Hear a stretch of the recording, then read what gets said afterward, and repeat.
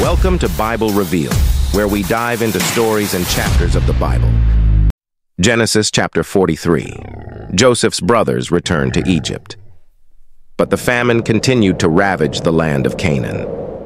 When the grain they had brought from Egypt was almost gone, Jacob said to his sons, "Go back and buy us a little more food." But Judah said, "The man was serious when he warned us. You won't see my face again unless your brother is with you. If you send Benjamin with us, we will go down and buy more food. But if you don't let Benjamin go, we won't go either." "Remember," the man said, "you won't see my face again unless your brother is with you." "Why were you so cruel to me?" Jacob moaned. "Why did you tell him you had another brother?" "The man kept asking us questions about our family," they replied. He asked, "Is your father still alive? Do you have another brother?" So we answered his questions. How could we know he would say, "Bring your brother down here"? Judah said to his father, "Send the boy with me, and we will be on our way. Otherwise, we will all die of starvation, and not only we, but you and our little ones. I personally guarantee his safety. You may hold me responsible if I don't bring him back to you. Then let me bear the blame forever. If we hadn't wasted all this time, we could have gone and returned twice by now." So their father, Jacob, finally said to them, "If it can't be avoided, then at least do this. Pack your bags with the best products of this land. Take them down to the man as gifts: balm, honey, gum, aromatic resin, pistachio nuts, and almonds. Also take double the money that was put back in your sacks, as it was probably someone's mistake.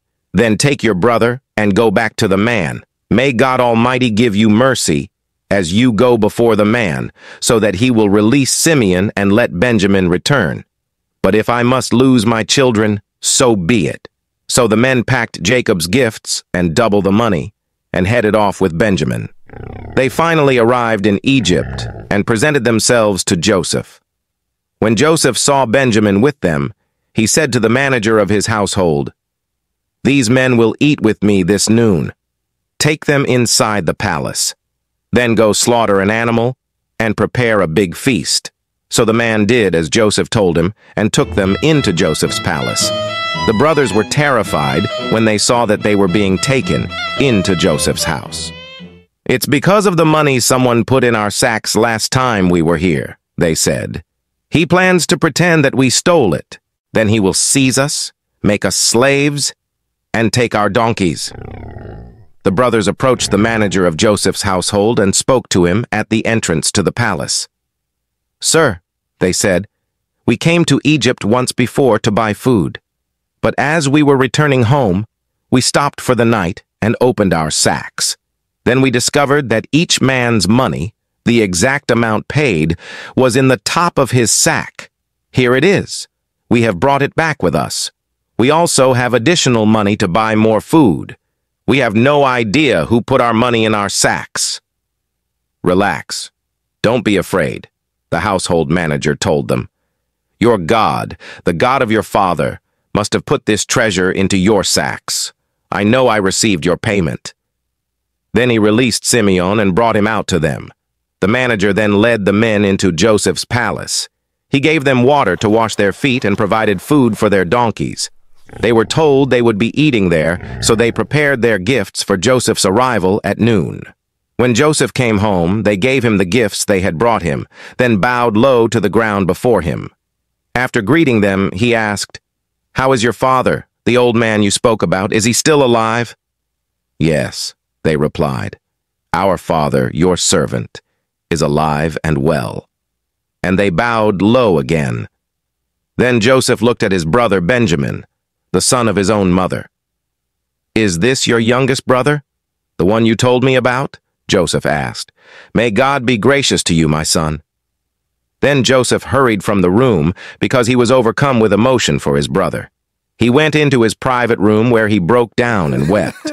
After washing his face, he came back out, keeping himself under control. Then he ordered, "Bring out the food." The waiters served Joseph at his own table, and his brothers were served at a separate table. The Egyptians who ate with Joseph sat at their own table because Egyptians despise Hebrews and refuse to eat with them. Joseph told each of his brothers where to sit, and to their amazement, he seated them according to age, from oldest to youngest. And Joseph filled their plates with food from his own table, giving Benjamin 5 times as much as he gave the others. So they feasted and drank freely with him. What can we learn from Genesis chapter 43? Genesis chapter 43 offers profound insights for Christians, highlighting themes of reconciliation, familial love, and divine providence. The story continues the narrative of Joseph and his brothers who returned to Egypt to buy grain during a famine. Joseph, now a powerful official, orchestrates a series of events to test his brothers' character and ultimately reveals his identity to them.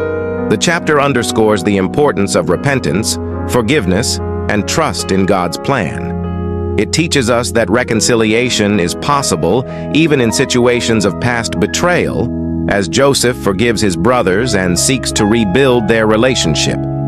Furthermore, the chapter demonstrates God's providential care and guidance as he works through human circumstances to accomplish his purposes. Ultimately, Genesis 43 encourages us to embrace forgiveness, humility, and trust in God's sovereignty as we navigate our own relationships and challenges in life. Join us at Bible Revealed as we explore the Bible chapter by chapter. Thank you, and God bless you.